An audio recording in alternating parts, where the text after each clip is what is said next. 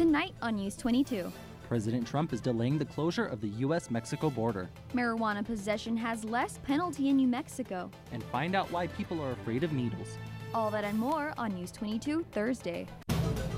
Serving southern New Mexico, this is the award-winning KRWG-TV News 22, where news matters. Good evening, everyone. I'm Gabriel Chavez. And I'm Victoria Valderrama. A Las Cruces middle school principal is facing criminal charges. 42-year-old Joel Aguilar was taken to the Doña Ana County jail yesterday. Aguilar was the principal at Zia Middle School and charged with transportation and possession of child pornography. Las Cruces Public Schools spokesperson Samantha Lewis says Aguilar was immediately removed from his duties. No information that indicates that any student from the Las Cruces Public School District was involved. However, we are working closely with law enforcement as this remains an active investigation, and we're not privy to all of the facts. Due to the serious nature of these allegations, we will be conducting an internal investigation of our own. No information. He is scheduled to appear in court again on Tuesday. Kathleen Gardner has been appointed acting principal at Zia Middle School. She was most recently assistant principal at Oñate High School. Gadsden High School suffered from a major loss when a teen was struck and killed. On Wednesday, Adalberto Romero was getting ready to leave for school when a speeding car hit him. He was rushed to University Hospital in El Paso before he passed away later in the day. Doña Ana Sheriff's deputies are investigating this as a vehicular homicide case with the suspect in custody. 21-year-old Oscar Ivan Anchando has been arrested. It is reported that he was driving at a high rate of speed and was trying to run another motorist off the road before he struck Romero. Romero was a sophomore on the Gadsden High School's varsity baseball team, and the team will be holding a memorial for Romero this Friday before they play against Alamogordo. It's been a dangerous few days on the New Mexico highways. 2 fatal crashes are under investigation for unknown reasons leading to the accidents. The first crash occurred on March 31st on Interstate 40 west of Gallup. A Chrysler struck the rear end of a parked commercial motor vehicle in the construction zone and rolled. The passenger of the Chrysler was ejected and was pronounced deceased on the scene. Others involved in the accident sustained injuries and were transported to the hospital. The second fatal crash on April 3rd north of Socorro indicated the driver, for unknown reasons, left the roadway, went through a barbed wire fence and crashed. 59-year-old Jerry Ray Lisk was pronounced dead at the scene. Alcohol did not play a factor in both accidents. Well, today was really nice. It really was. Some cloudy skies, but Christian is next to tell us more on that. Thanks, Vicki. This is Christian Cermeño with your current conditions. Taking a look outside, skies are currently mostly cloudy with the temperature at 75 degrees. Winds coming in 9 miles per hour from the southwest. Humidity at 12% with dew point at 21. Finally, our barometer reads at 29.94 inches. Taking a look at the temperatures we did experience today, we did have a high of 79 degrees, average this time of year at 75 degrees, and a low of 48. Throwing it back to record temps, back in 1967, we did hit a record high of 89 degrees, and back in 1979, we did have a record low of 26 degrees. Now, we didn't experience any rainfall today, leaving our yearly precipitation at 0.63 inches. Now, I'll be back later, but for now, more news. President Donald Trump is delaying the closure of the U.S.-Mexico border for 1 year. President Trump stated that he is giving Mexico 1 year to halt the flow of drugs into the U.S. This follows the threat he made earlier in the week to close the border after a mass amount of migrants crossing into the U.S. illegally without the Mexican government trying to stop them.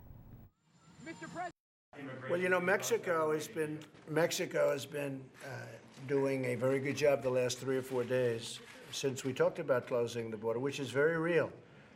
But what's more real initially is tariffs on the cars coming in, a 25% tariff on the cars being made in Mexico coming in. You know, Mexico, prior to my becoming president, took close to 30% of our car business. Okay, that's a lot.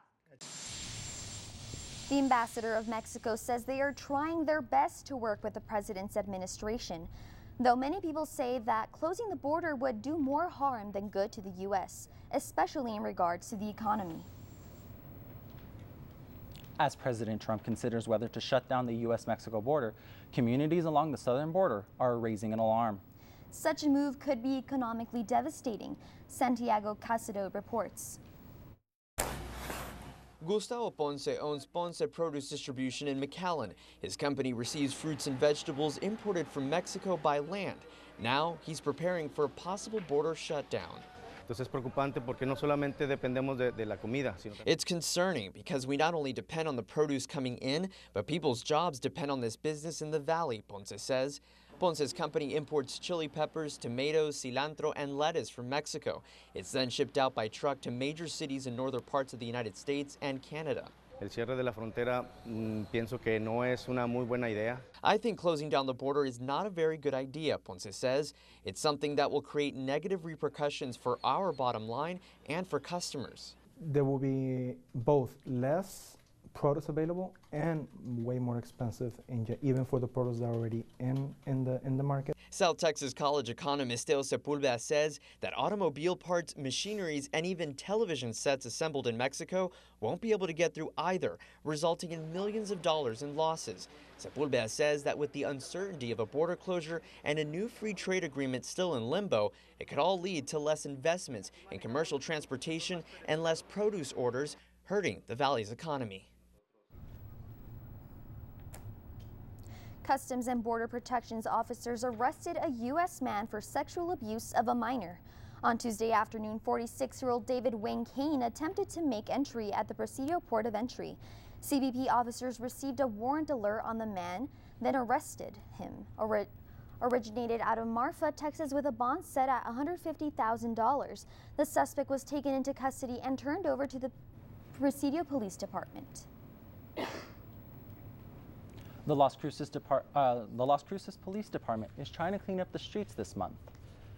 The police are planning to conduct at least 5 sobriety checkpoints and 2 saturation patrols between April 4th and April 30th. Sobriety checkpoints and saturations are intended to reduce and eliminate the number of people who drive while intoxicated. Las Cruces Police encourage those who plan on drinking to have a designated driver for their transportation needs. Marijuana possession charges now come with less penalty. Governor Michelle Lujan Grisham signed a bill yesterday that allows the possession of up to half an ounce of marijuana to be a petty misdemeanor.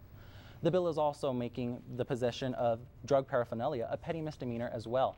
The penalty on the first offense would be a fine of up to $50. The provisions for this law will go into effect on July 1st.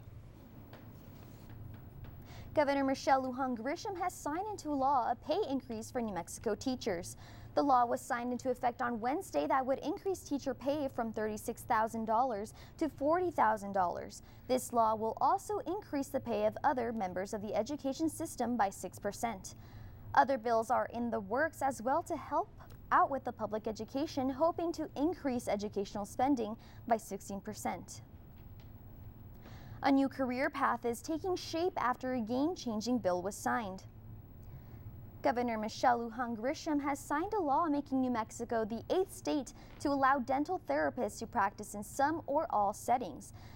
Dental therapists are licensed dental practitioners who work with dentist-led teams to provide care, similar to a physician's assistant.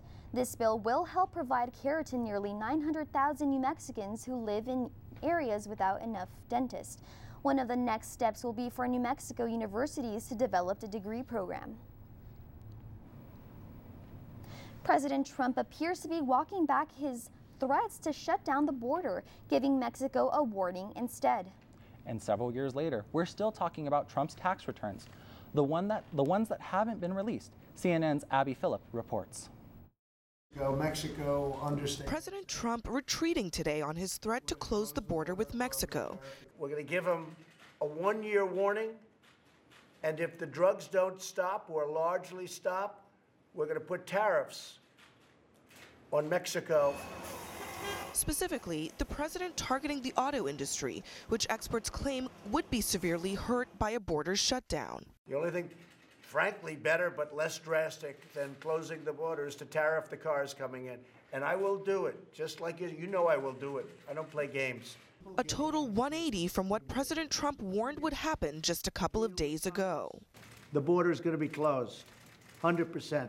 And as Trump moves to defuse that controversy of his own making, House Democrats now heading straight for Trump's bottom line as they make their first move to obtain 6 years of the president's personal and business tax returns. We're under audit, despite what people said. Until such time as I'm not under audit, I would not be inclined to do that. Thank you. But in a carefully crafted move, House Ways and Means Committee Chairman Richard Neal is not giving Trump the option to decide. Democrats are citing a part of the IRS code that gives certain congressional committees the right to request an individual's tax returns, potentially forcing a court battle with the administration. Ways and Means requests under 6103 have never been denied. So let's rise to a level of presidential in all of this. Show us the Mueller report, show us the tax returns. On Capitol Hill, Republicans warning that Democrats are trying to politicize the IRS. But I see political reasons for asking this, and I think that's wrong. But a recent poll shows 64% of Americans want Trump's returns released, a sentiment this Republican lawmaker shares. Well, I think that every high-level politician should disclose their tax return. Go Mexico. And stay tuned, Christian. We'll be back with your national forecast. But first, find out why beef has a recall. More on that when News 22 continues.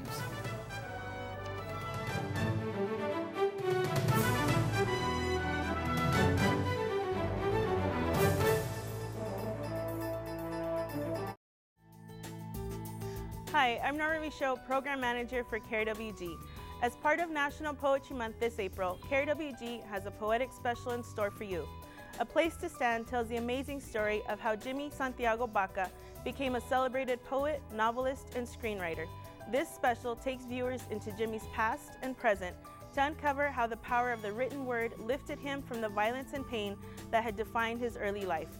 Tune in Sunday, April 28th at 5 p.m. for A Place to Stand. Nature presents American Spring Live, a real-time adventure into the season that kicks off an exciting new year in the natural world. We'll join scientists as they make discoveries about how longer days and warming temperatures trigger big changes in animals and plants. From Yosemite to the Everglades, spring is coming to you, live on PBS.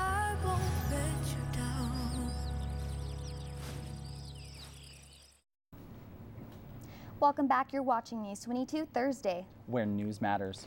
A major recall is in effect for ready-to-eat beef patties by Advanced Pure Foods. The patties were in production last year and distributed to schools nationwide. Many reports have been made about finding purple plastic in the packaging of the patties. The patties were not part of a nationwide school luncheon program. So far, no illness or injury have been reported. A new study finds a poor diet is responsible for deaths worldwide than any other cause. Researchers analyzed global diets looking at risk factors and their impact on death. They found poor diets killed more people than tobacco smoking or high blood pressure. The study says the problem isn't just that people are choosing unhealthy options. The real problem is that people are consuming high levels of salt and not eating enough healthy foods. In fact, researchers found more than half of all global diet-related deaths in 2017 were due to eating too much salt, not enough whole grains, and not enough fruit. In an effort to push good health in Las Cruces, the New Mexico Office of Border Health and New Mexico Women, Infants, and Children will host the 6th annual Spring into Good Health event. The event will take place tomorrow from 1 to 4 p.m. at the Las Cruces Central Public Health Office. The event will include ways to stay active and eat healthy. Anyone between the ages of 0 to 64 can get their blood pressure and blood glucose checked for no cost. The event is free and open to the public. Vaccinations are a hot topic of late, and no matter where you stand on the issue, it's likely that you or someone you know hates going to the doctor. It's even more likely that the reason is a fear of shots. Mary Maloney explains. Do you get anxious, nervous, nearly pass out, even faint when confronted with getting a shot at the doctor's office? Then you may have needle phobia. A study reported by the U.S. National Library of Medicine says up to 50% of children exhibit needle fear. That phobia comes from a very specific experience when they were 4 to 6 years old. And for most people, it's when all of the booster shots were clustered on the same day. You've got a 3-year period for the booster vaccines. And so in compliance with the CDC guidelines, you could stagger them out, you can space them. Dr. Amy Baxter of Pain Care Labs in Atlanta says a fear of needles and injections is often the reason adults decline vaccines and even avoid getting medical care altogether. We did research and found that the kids who had 4 or 5 injections on the same day, only in these booster areas, they were the ones who had high needle phobia 5 years later, and they were the ones who decided not to start their HPV vaccine. And it turns out that only 3 to 5% of people are born with a physical reaction to needles.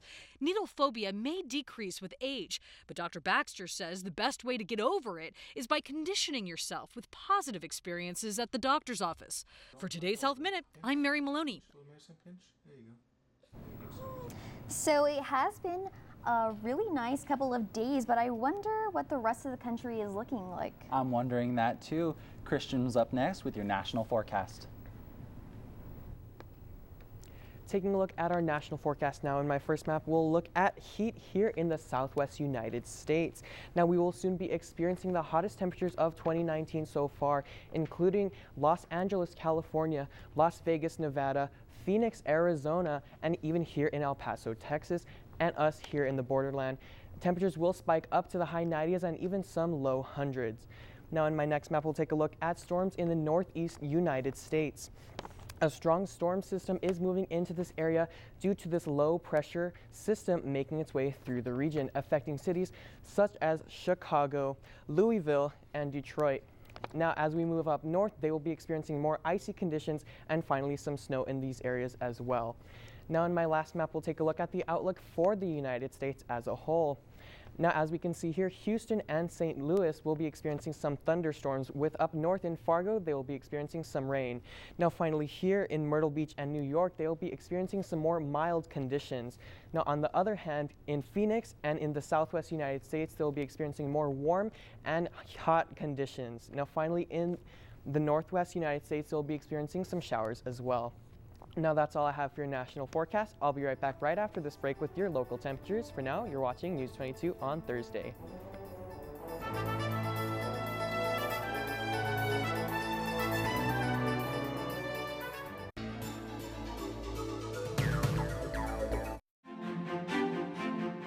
Here and Now, NPR News middays, weekday afternoons from noon to 2 on 90.7 FM and streaming live on KRWG.org. Now serving at the American Wood Shop. It's a party and you're invited. This is a show all about how to take pallet wood and build either a portable bar or a beautiful love seat. It's easy to do. Just watch the show. Saturday morning at 8:30.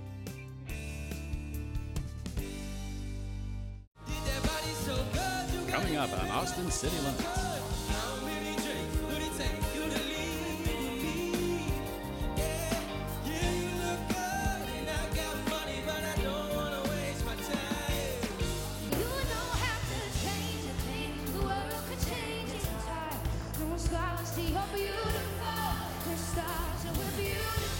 Saturday at 9 p.m.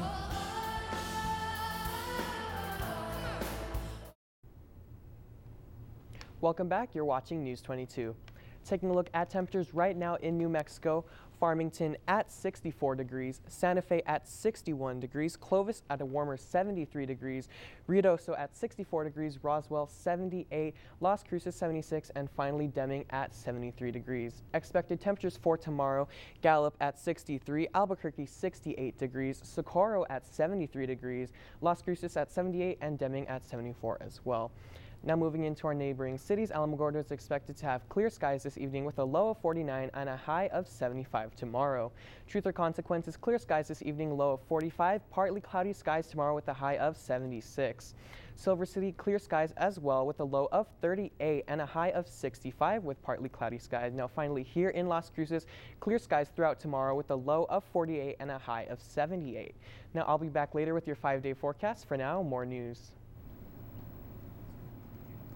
The Texas Department of Criminal Justice will no longer allow spiritual advisors to be present with death row inmates while they are being executed. It's all because of a decision by the U.S. Supreme Court. Here's Adon Cortez with today's Southwest Minute. Chaplains, ministers, and spiritual advisors of all faiths are now banned from the Texas death chamber. They will be allowed only in the neighboring witness rooms. The move comes after the state said it could not supply a Buddhist priest. The Supreme Court said if other faiths were allowed, then a Buddhist should also be allowed. So, the state decided to keep all spiritual advisors out. Researchers at Colorado State University are forecasting a slightly below normal Atlantic hurricane season. They anticipate 5 hurricanes this year, 2 of them at Category 3 or higher. Last year, there were 8 hurricanes and 2 developed into major storms. The murder of rapper Nipsey Hussle is affecting fans everywhere.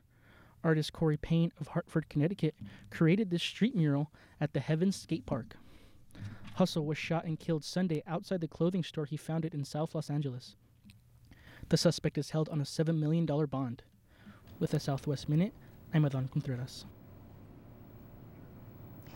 Tuesday was a big day for our ladies women's softball team. I heard that. Claire Cabello's up next with sports. Thanks, Vicki and Gabe. Coming up in sports, find out where the women's tennis team is headed this week. Don't go too far. We'll be right back with News 22 Sports.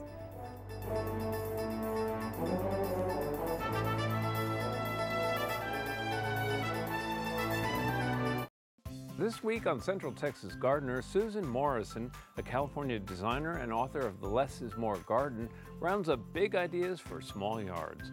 On tour in Georgetown, a modern cottage-style design attracts wildlife and stock takes keep the kitchen loaded. Daphne answers your top question and John has your backyard basics tip. So let's get growing. Saturday at 2 p.m. on KRWG-Public Media. When I heard that the love of my life, my partner, had Alzheimer's, it took me by such surprise. We know that 2/3 of caregivers are women. She's not who she was, and I try to do everything I can to try to make her who she was, and it doesn't work. I'm Dr. Peter Salgo. Join us this week for Second Opinion. Sunday at 1:30 p.m. This is KRWG-TV News 22 Sports. Welcome back. I'm Claire Cabello, and let's talk sports. NMSU is getting ready to host Utah Valley tomorrow. The Aggies will take on their fellow Western Athletic Conference opponents at 6 p.m. at the New Mexico State Softball Complex. They will then take on the Wolverines in a doubleheader on Saturday, which will start at 4 p.m. Fans that aren't able to make it to the game can watch it live on the WAC Digital Network. The Aggies' next game will be on the road against California Baptist on April 12th. The women's tennis team is headed to the Windy City to compete in the final WAC matches hosted by Chicago State. The women will first face off Seattle U, who have a record of 5-12 on Friday at 9 a.m. The Aggies will then play Chicago State, who are entering the tournament with a record of 7-9. The team's next match will be at home, where they will pay tribute to their 2 seniors, Lindsay Harless and Yadira Ribeiro, on Tuesday, April 9th. The NCAA Final Four is this weekend. On Saturday, the first game will be at 4:09 p.m. between Auburn, the number 5 seed, and Virginia, the number 1 seed. The second game will be at 6:49 p.m. between the number 3 seed Texas Tech and the number 2 seed Michigan. The winners of both of those games will face off on Monday in the NCAA Championship at 7 p.m. Today's play of the day comes from the NBA. Minnesota Timberwolves player Karl Anthony Towns destroyed the rim on this monster dunk. The 7-foot-tall center received an assist by guard Tyus Jones, then dribbled hard down the paint for a strong one-handed dunk to give his team an additional 2 points. The Timberwolves won by 2 points with the final score of 110-108. And that's all for sports tonight. Join us for more sports action next week. Still ahead in News 22, Christian will be back to take a look at your 5-day forecast. But first, find out why restaurants are offering tasty specials. More on that when News 22 returns.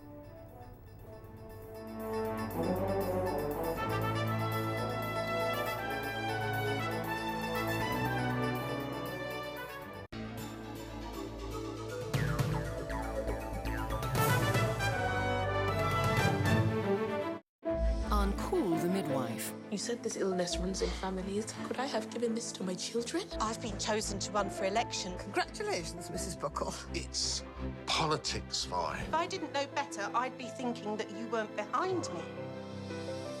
Sunday at 7 p.m. on the next Makers. Girls couldn't be astronauts because they wouldn't let us fly jets or be in the military. Women defy gravity and conquer space. At T-minus 6 seconds, the engine's light, you know you're going. Makers, Women in Space. Sunday at 11 p.m. Next time on Startup, we head to Kansas City, Missouri to meet up with Eric and Jody DeLeon, the founders of the DeLeon. Here's the lease price we're asking for. It was almost triple. Wow. What we were paying. We counter offered with $15,000 a month, and they said you're not even close. And so we had to walk away. We have to build all over again. Take a leap of faith. And if you fail, pick back up and do it again. Be sure to join us next time on Startup. Sunday at 2:30 p.m. on KRWG-Public Media. Let's take a look at our top stories. President Donald Trump is delaying the closure of the Mexican border for 1 year. The deal is he hopes to see a halt in the flow of drugs in the United States. A bill in New Mexico has been signed that allows the U.S. to half an ounce of marijuana to be a petty misdemeanor. The penalty for first offenses would be a fine of $50. Needle phobia is a real thing that people experience when going to the doctor. As Mary Maloney investigates, this phobia can be cured by positive doctor visits. Burrito lovers are having a ball today. It's National Burrito Day. Restaurants like Chipotle, Moe's, Del Taco, and more are featuring tasty specials to celebrate. National Burrito Day is observed every year on the first Thursday in April. You can set up your own burrito bar at home or go out and enjoy one that's foolproof. Even burritos in a bowl are hugely popular. Be sure to add some chips and salsa to make it even better. That's great. I know where I'm going after this. Definitely. So Christian, what's the 5-day look like? In the upcoming 5 days, going to be a warmer week, hitting the 90s at the end in Tuesday. But for now, that's not much else. Awesome, good news. And that's all for News 22 Thursday. Thank you everyone for joining us tonight. I'm Victoria Valderrama. I'm Gabriel Chavez. I'm Christian Cerveño. Good night.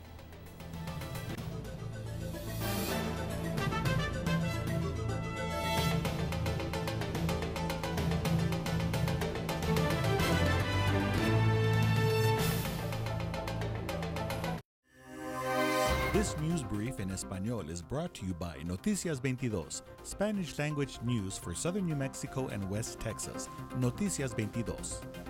Bienvenidos a este breve informativo de Noticias 22. Con ustedes, Brian Ochoa.